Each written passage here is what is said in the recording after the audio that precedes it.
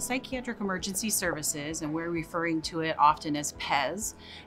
is really designed to be a place for individuals experiencing mental health crises,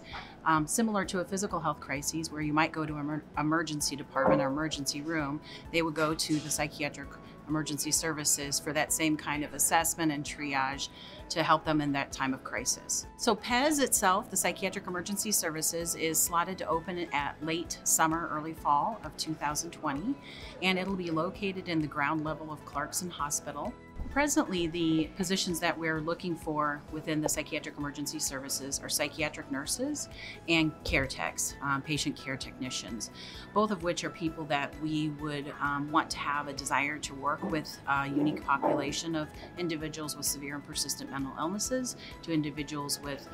anxiety, depression, any kind of a mental health issue that's going on with them. This will be dedicated staff with dedicated trained professionals, psychiatrists, psychiatric social workers, psychiatric nurses,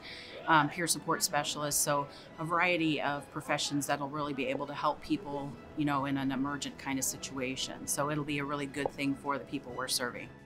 The person I think would be well suited to work in the Psychiatric Emergency Services is somebody who really enjoys working with people, who enjoys a fast-paced environment that's not the same any given day. It's a place where we all come to the table with a variety of skill sets, and the magic happens when we're all doing our very best work. I think the thing that's going to make PES really different than anything we've had before at Nebraska Medicine is that it's going to fill a gap for our community that isn't there right now. Our philosophy really is about kind of meeting a person where they're at, being there to support them, being a place of healing, recovery, and really having it be a person-centered approach where they're in the driver's seat as far as their treatment goes.